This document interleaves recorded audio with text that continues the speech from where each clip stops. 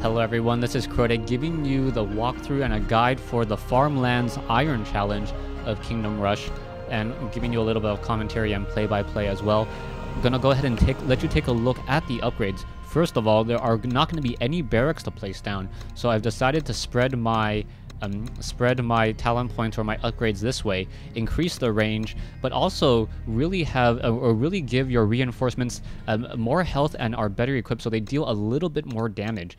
That's going to be very helpful later on, as we are now going to go ahead and just start this wave Iron Challenge on the Farmlands Stage 2 for the additional bonus star and the 5th star at level 2. So here we go. You start off automatically with 220, so that will allow you to get a couple archer towers here. So what I really want to do is I want to create a nice kill zone here, and I can place and summon militia right into this location and have 3 towers dealing bonus damage. Now this is going to be one super wave, so unfortunately I cannot call in waves early to try to lower the amount of reinforcement time it does take. You can see that a lot of those guys are just simply dying well before they even get within any of these militia, and the militia are also better equipped than last time, dealing 2 to 4 damage, better than a level 1 barracks.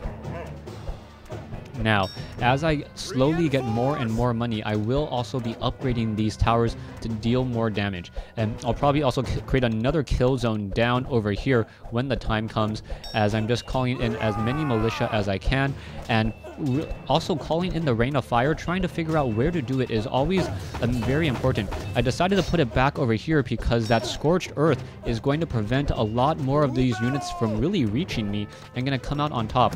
Also going to upgrade this guard tower as well to try to maximize the damage. It looks like the damage will be maximized, or the damage is increasing as well. This paramilitia summoned a little bit too far away, but it doesn't look like it will matter, as this wave seems to keep on coming and being very relentless. This may be a little bit difficult. Hopefully I will be able to upgrade another tower there, and now hopefully nothing really squeezes by any further. This is looking pretty dicey right now. As you can see, a lot of these ogres are slowly starting to make their way past. Gonna go ahead and summon another archer tower down over here, continue to utilize this front as the real choke point, and hopefully this one archer tower down over here should be enough to really slow it down. If not, I can always summon extra militia, but I believe that tower should be enough. Yeah, there you go, getting a little bit lucky there. But then again, it does take a little bit of luck in order to get ahead in this particular matchup.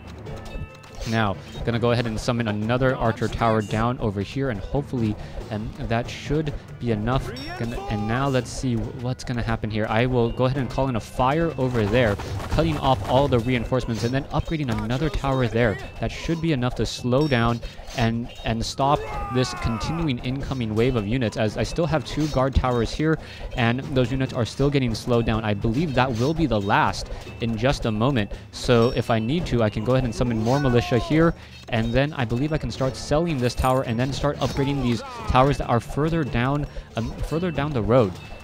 Once again, selling your towers, the archer towers can be sold and rebuilt. It is one of the level 1 abilities that allows you to sell your towers at 90% cost and make sure that essentially you can almost move your tower for free to get that kill and get the 5th star here on the Farmlands.